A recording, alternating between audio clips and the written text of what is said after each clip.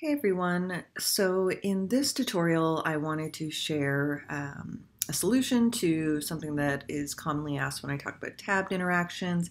You can also apply this concept to any type of click and reveal or anything that you want to really dictate the um, the way that the learner interacts with a slide. So in this instance, we have 4 tabs. If I wanted to dictate that the learner goes through the tabs sequentially, so tab 1 down through tab 4, I'm going to show you how to prevent them from jumping around. So the first thing that we're going to do is add some states to our to our buttons here. So I'm clicking tab 1 and going into states. We have a normal state.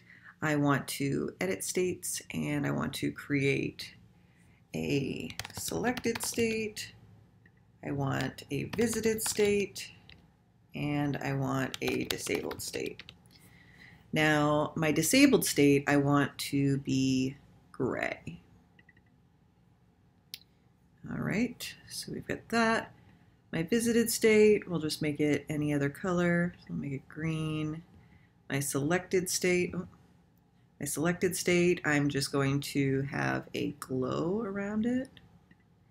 And then we're good to go. So I've got all my states. So I'm clicking done. And then what I'm going to do is double click my format painter with my tab 1 still selected, and then select all of my other buttons. And then exit out of my format painter.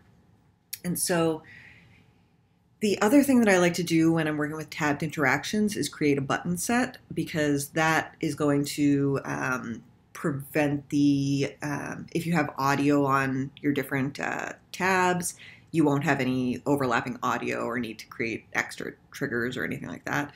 So basically a button set makes your selectable objects selectable only one at a time, kind of like a radio button. So I'm selecting all of my tabs, right-clicking, choosing button set, and then button set 1. You can create a new set if you'd like, but I'm just going to choose button set 1. Cool. So then the other thing that we need to do with our states, is go through, and for tab 1, I'm not going to do anything. I want the initial state for tab 1 to be normal, but the initial state for tabs 2, 3, and 4, I'm going to change to disabled. All right. And that means that they will not be active when the timeline starts. They will only become active when we tell them to become active. So once we have that, we're going to go into tab 1, the layer, and create a trigger. And it's going to say change state. And this, we're going to change the state of tab 2, my next tab, to normal when the timeline starts. When the timeline ends, rather. Okay. So you can have it change when, say, the media completes, for example, or whenever you would like the next tab to become active. So I'm going to copy that trigger, and I'm going to click on tab 2's layer, paste that trigger, and then change set state to tab 3. And then I'm going to do the same on tab 3. Tab 4 becomes active. Okay, and then we don't have to do anything with tab 4. So when we preview this now, what should happen is that we can select tab 1, everything else is inactive.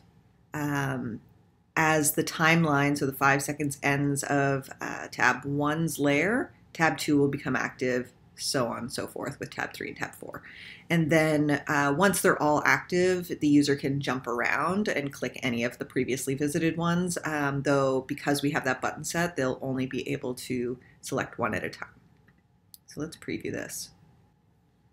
All right, so here we can see we've got tab 1 active, so I'm going to click that. And then after 5 seconds, tab 2 will become active.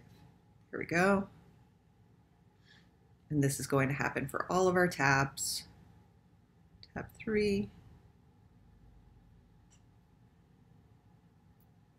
and tab 4. And now that they're all active, the user can jump around to previously visited ones.